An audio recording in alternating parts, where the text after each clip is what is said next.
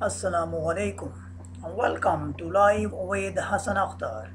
Viewers, our today's lesson related to class 9th unit number 9.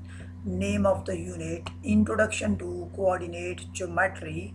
We have already completed exercise 9.2 on this topic and we are to have next exercise today. We start from the first rule, that is called midpoint formula. Let us define the midpoint formula. It says let P x1, y1 and Q x2, y2 be two points in the plane.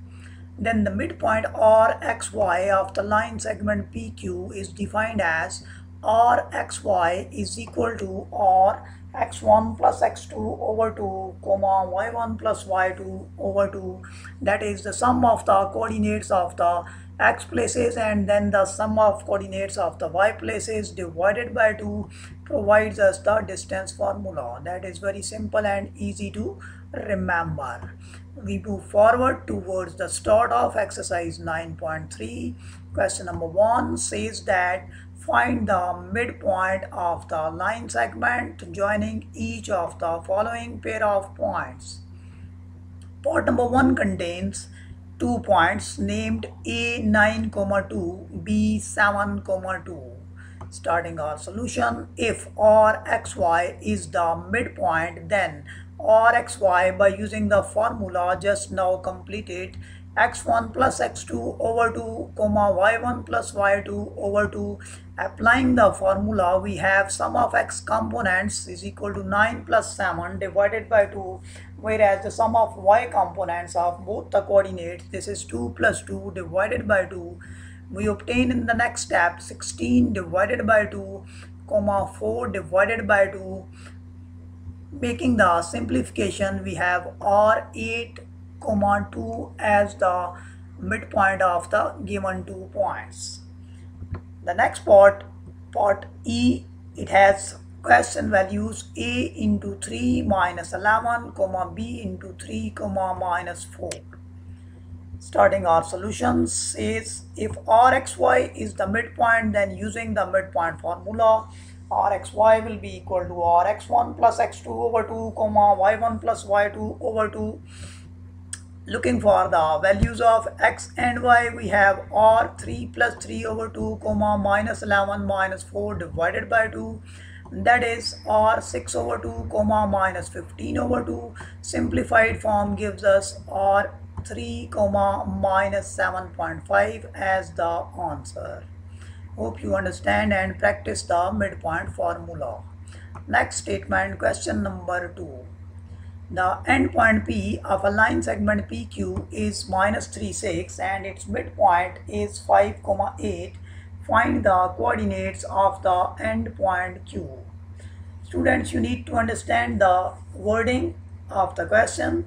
Now you are given the midpoint and one endpoint, you have to calculate the another endpoint.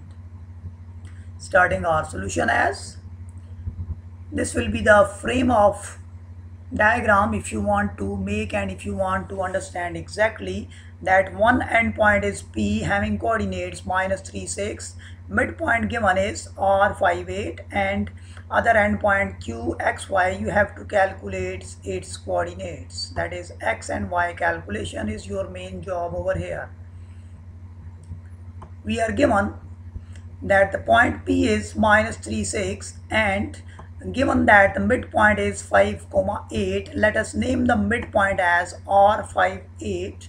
Let QXY be the required point according to the given condition we have. As we know that midpoint formula says x coordinate is x1 plus x2 over 2. So according to diagram, we have 5 is equal to x plus minus 3 over 2. And the y coordinate 8 is equal to 8 plus 6, or 8 is equal to y plus 6 over 2. Making cross multiplication, 2 into 5 makes 10, so 10 is equal to x minus 3. Shifting 3 to the other side, x becomes 10 plus 3, that is equal to 13. Now talking about the y coordinate, that is 8 is equal to y plus 6 over 2, multiplying by 2. We have 16 is equal to y plus 6, very simple, y is equal to 16 minus 6, that gives y is equal to 10. So we calculated both the values of x and y, that is basically our unknown point coordinates, that is qxy is equal to 13, 10 as my answer. Question number 5 says show that the diagonals of a parallelogram having vertices a12, b42, c -1, -3 and d -4, -3 bisect each other. Students, we already know that diagonals of a parallelogram bisect each other. So here we want to calculate that if the midpoint of both the diagonals results same, that means they coincide and the desired statement will be completed, our solution will occur then. So we calculate first the midpoint of diagonal AC utilizing the same midpoint formula. We name it as point P having the coordinates 1 -1 over 2, 2 -3 over 2 according to the given values of the question.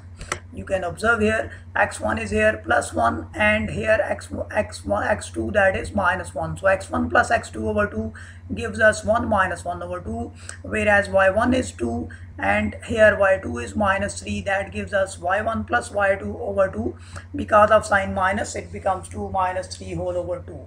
Simplification gives us p 0 over 2, -1 over 2. So finally we obtained point P as 0, -0.5.